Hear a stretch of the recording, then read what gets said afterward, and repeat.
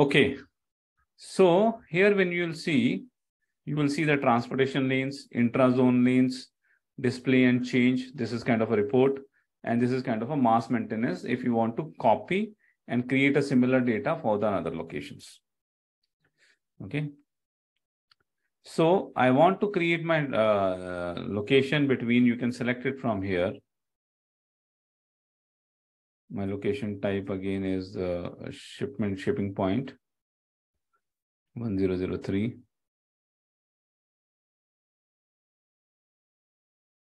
From 1003, I want to dispatch to the customer.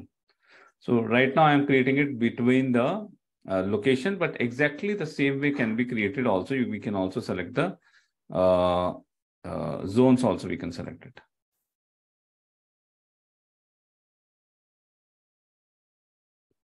And where is the business partner? 1021.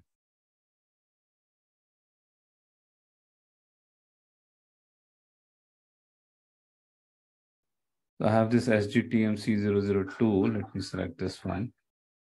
Okay, and I go and create it. A transportation lane between them. As soon as I go into this transaction screen, I have two things.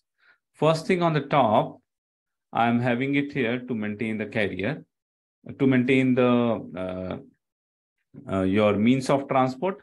Second thing I have here bottom to maintain the carrier. Okay.